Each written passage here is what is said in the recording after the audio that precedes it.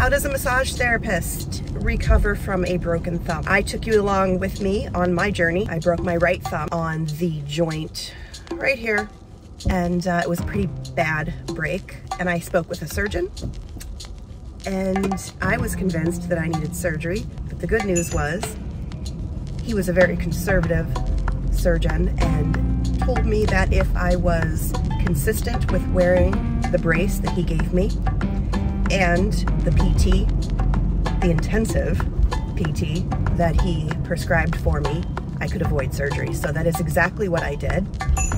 It made my recovery time quicker, because if I had had surgery, I would have been laid up for a lot longer than the 3 months that I was. I discovered the things that I needed to do to let my thumb heal. When you break a finger or a thumb, you can't work. This is definitely one area of this field that is very unfortunate, because there is no way around being out of work when you break a digit, and this is how I got through it.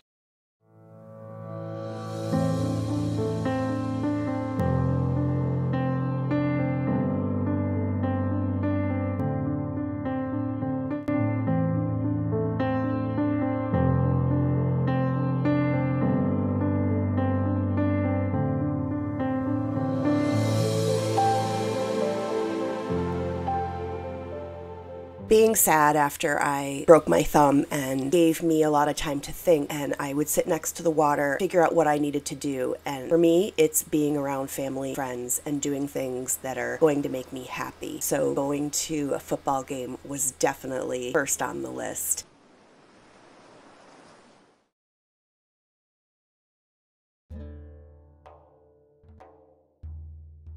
We went to training camp for the Buffalo Bills. We took the kids. We had front row seats, and it was the most fun that I have had in a very long time. We are huge Buffalo Bills fans, and our quarterback, Josh Allen, is amazing, and he's so in touch with his fans. He was literally right in front of us throwing footballs to the kids and saying his hellos, feeling that adrenaline of being at a game at the home stadium and seeing crazy fans like this who you just can't help but love.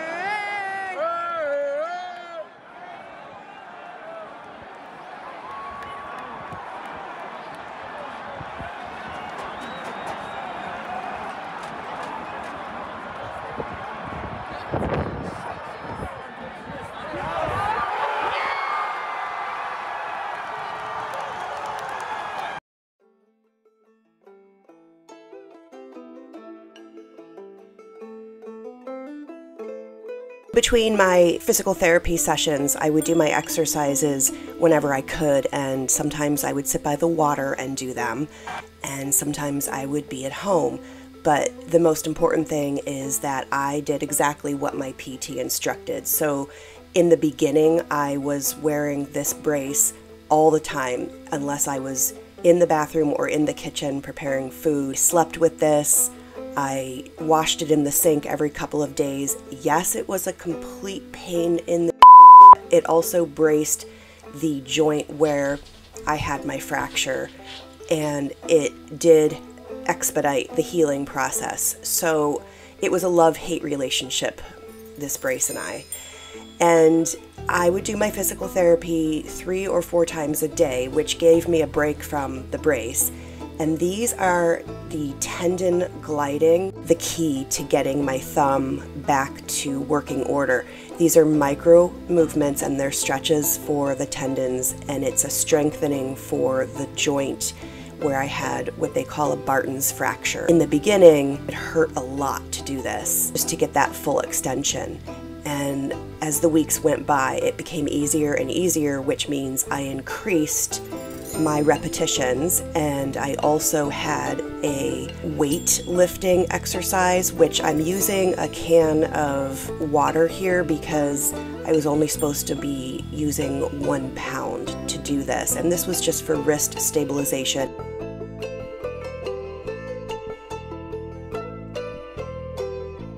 For me, I can't meditate by sitting in lotus position or doing yoga, so I try other things, and after thinking about it, I decided that we were going to rescue a dog.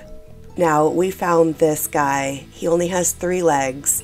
They had to amputate his rear leg due to a car accident, and he was found wandering the streets. And bringing him home was probably the best decision I've made in a long time. He is the friendliest husky shepherd mix that I've ever known. He got along with my mastiff perfectly. They were fast friends. It's amazing what a dog can do, especially a rescue, when you bring them into your home and they're so grateful. And this husky came from Texas, so he had never seen snow before. And this was his very first time, and he absolutely loved it. So I can't wait to take this guy out when we have tons of snow. Huskies just absolutely thrive in that climate.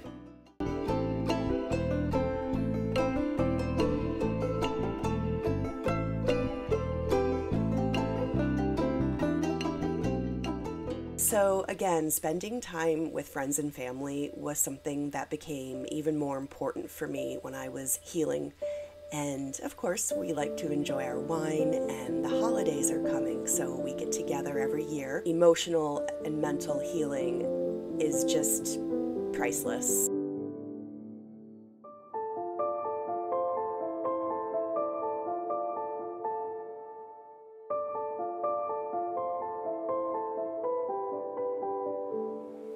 As an introvert, I need a lot of downtime, and somebody told me a long time ago that moving water puts off negative ions, which cleanse your body from the inside out, and you leave feeling refreshed and recalibrated. And there's got to be something to that because it works for me. So this is where I go. And I am fortunate enough to live next to Lake Ontario, which is one of the Great Lakes, and it's absolutely gorgeous. I spend a lot of time next to the water. I utilize it for its freely given gifts. I respect it, and it makes me slow down. It allows me to remember to slow down, and I will always appreciate it. Soon I was able to get back to work. I started slowly with clients that were very understanding that I was getting back into the groove. Soon I was back to work at full capacity, which for me is part-time, and it's perfect. My thumb has no pain whatsoever.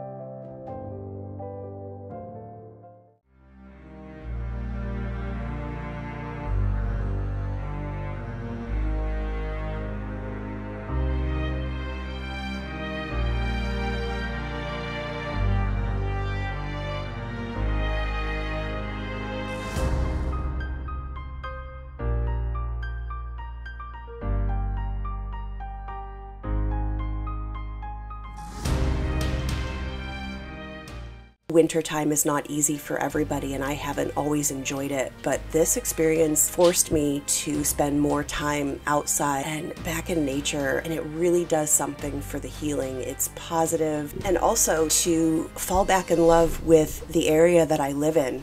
It's very easy to become blind to the beauty that's around you, and you know what? It's free. It doesn't cost anything, so it's not going to stress your financial situation if you're not working. What this experience gave to me is, number one, not to take my health for granted and to fall back in love with massage therapy. So I hope that this experience of mine can possibly help somebody out there who may have found themselves injured and thinking like they can't go back to work, that they're done as a massage therapist. But my biggest piece of advice would be to stop and take the time and think about what it is that really makes you happy, what it is that you want, and definitely do those physical therapy exercises at home. It is so easy to skip them. Do them every day and you will heal. And even if you decide not to go back into massage therapy, that's okay. It's still an experience that taught you something.